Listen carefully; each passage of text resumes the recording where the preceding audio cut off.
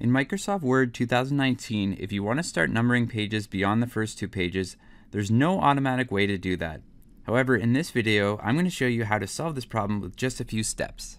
In this example, I'm currently on page 3 of 6, and it would be nice if Word had an option for me to start inserting numbers from this page and have it come up as the first page, because I know that my essay starts here, but Microsoft Word 2019 does not. So to show you what I mean, I'm going to go to the Insert tab, and then I'm going to click on the page number drop arrow, and I'm going to choose a header, a page number in my header.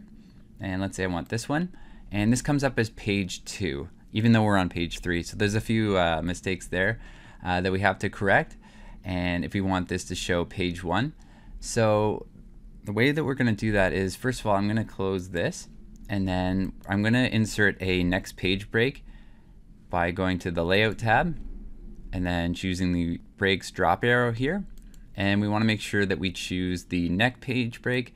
If we turn on the show or hide button, we can see that we've inserted the break here. So now we've created sort of two sections, and now we can start altering this section, but we also have to make sure that when we later delete the page numbers, because we don't want them on the previous pages like my title page and abstract page, we turn this off. So we have to turn this link to previous off, and then when we start making corrections here, it won't affect the previous two pages. I hope that was helpful when it comes to inserting page numbers starting from a different page, and let me know in the comments, and we'll see you in the next one. Thanks, bye.